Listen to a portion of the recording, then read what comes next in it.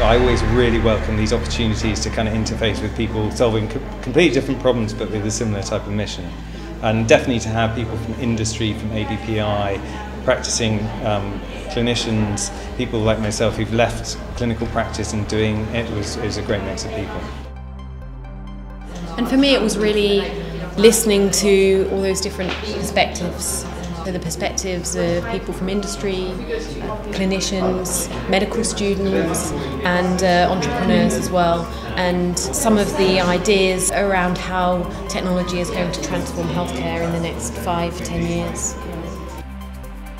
You know, how do we see the future of healthcare? There's so many things that are mentioned, from biosensors to VR to AI, and all of these things, I think, beyond the scope of what I've seen in my short clinical experience, but have the most potential and I think I'm most excited about. Being able to create services that go alongside those medicines that can even make them more valuable. So what are the unique needs of our patients? What happens with our medicines that we can actually improve the customer experience as a result of providing a service alongside of it? I think healthcare has been very doctor-centric and actually not very patient-centric. And the patient hasn't felt very empowered, not very well informed, and often not involved in decisions about their health and care and treatment. Personally, for me, what I took away from it was just the sheer potential need for collaboration.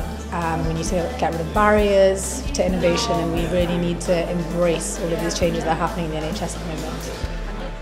There's more examples of where what you can do now, the technology is much more friendly in terms of what you can do with it, and so it's a very exciting time to be a millennial HCP.